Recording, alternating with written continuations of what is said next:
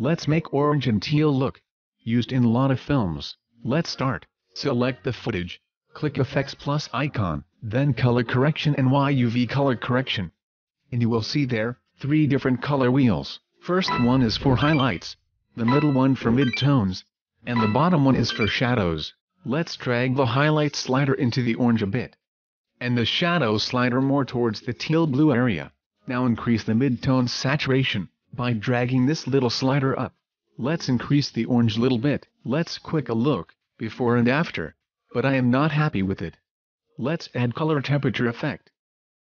And put it above the YUV color correction effect. And increase the temperature a little bit. Let's add hue saturation and lightness effect. To open the master heading, increase the saturation a little bit.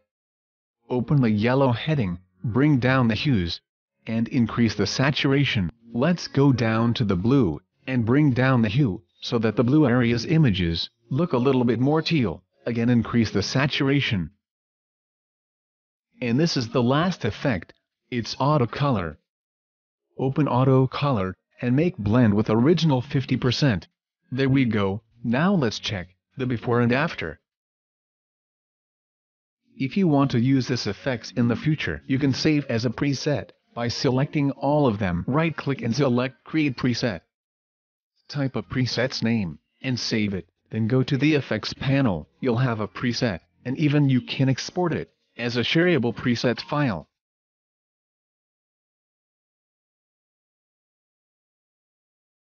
First, download the LUTs from the description link. Here you can get 10 LUT presets. Open Filmora Pro application.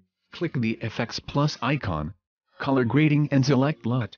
Click on LUT arrow icon, then click Browse for File. Now select the LUT preset, and open it. That's it. Let's see what other presets look like.